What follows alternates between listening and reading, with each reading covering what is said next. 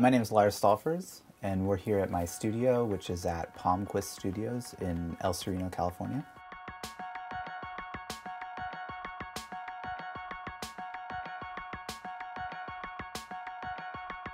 In my recording process with mic preamps, I work mostly in the box because of the ease of use. I'm not looking for tons of outboard compression or EQ. I just need a really good signal coming in, and that is from a mic pre. And I get that from BAE. Their 1073 is what I use for everything, and I know it's always going to be the best coming in that way.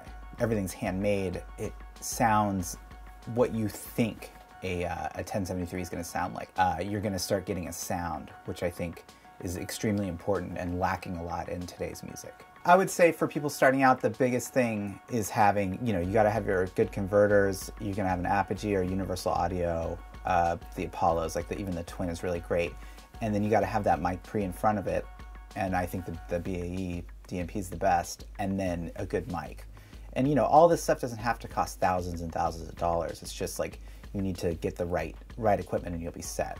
And you can do anything you want after that.